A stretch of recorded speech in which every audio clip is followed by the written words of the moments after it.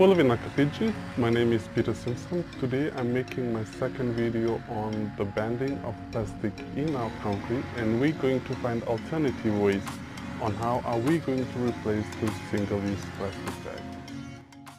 I pledge to avoid single-use plastic, to reuse or recycle the plastic that I do use, to educate others about plastic waste, and to make action to make plastic pollution a thing of the past.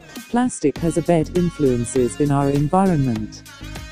Our ocean and beaches are struggling with plastic. Thanks to the government of Fiji for banning plastic bag. Research shows more than 1,400 plastic are being sold out to customers in a single day in a single grocery store, and 511,000 for 1 year in a single grocery store. And just imagine how many supermarkets are there in Fiji. Since the government has banned plastic bag, I'm going to replace those plastic bags by using coconut leaves baskets.